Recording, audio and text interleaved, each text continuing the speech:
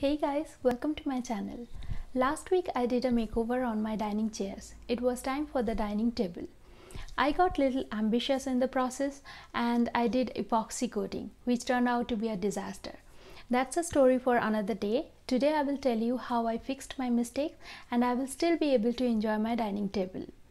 Let's get started. But before that, don't forget to subscribe and hit the bell icon. This is how the dining table looked like before I started doing the makeover.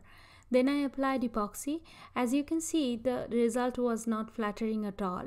I decided to strip off the epoxy with a paint thinner and sand it off completely. But the entire thing was so time consuming that I planned to replace the tabletop with the same size plywood.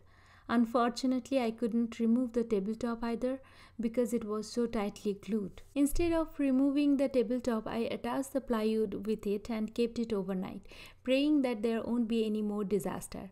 And next day, it was actually attached perfectly. It was time to prepare the plywood.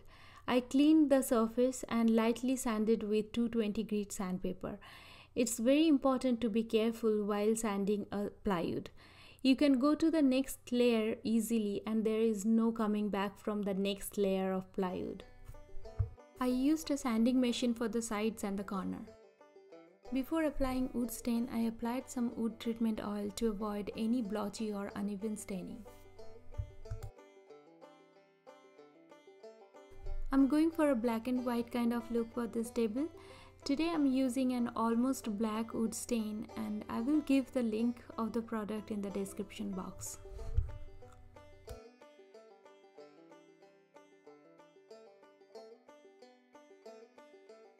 After 2 coats of painting, I got my desired color.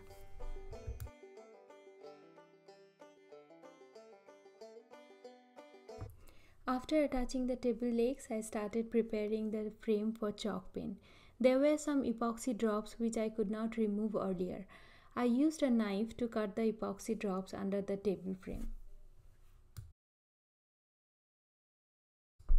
It's always a good practice to clean the surface before painting.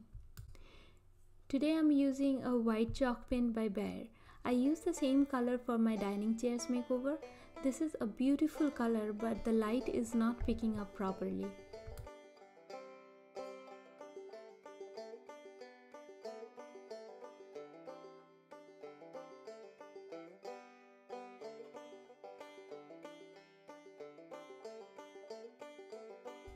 The first coat did not give the full coverage, so I went ahead and used another coat of chalk paint.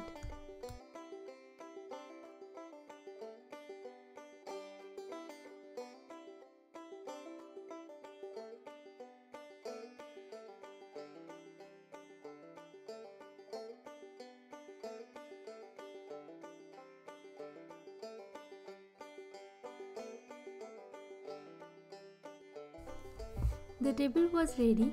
Now I needed to give a little finishing touch. I bought 2 inches wood trim from Home Depot and got them cut as per the table's measurement.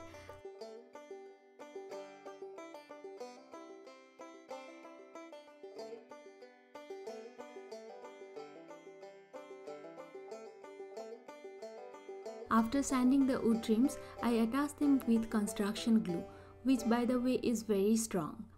There were some gaps in the corners, so I used some wood putty to fill in the gaps. I love the color as is, but I chose to stain the trims to hide the wood putty.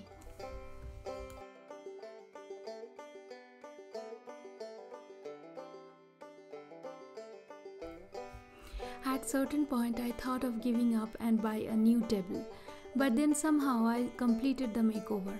I cannot express my satisfaction and happiness. If you want to watch more videos like this, then please subscribe and see you next week.